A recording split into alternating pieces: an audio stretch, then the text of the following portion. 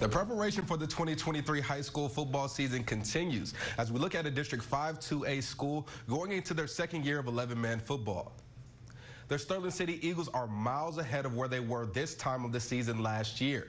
The team is more confident, and we can expect to see that translate to Friday nights. Last year, they made it all the way to the area finals in their first year in the new league, and they will look to turn it up even more this time around.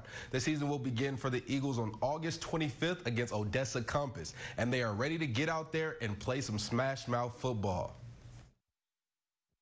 You know, we lost some good players, but like you said, we bring back a good group.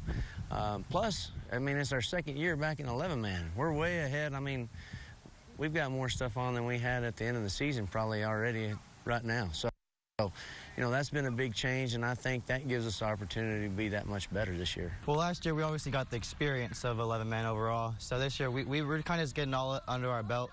Everything, we're learning it all quicker now. So it's just a good experience coming back and being able to know all this stuff.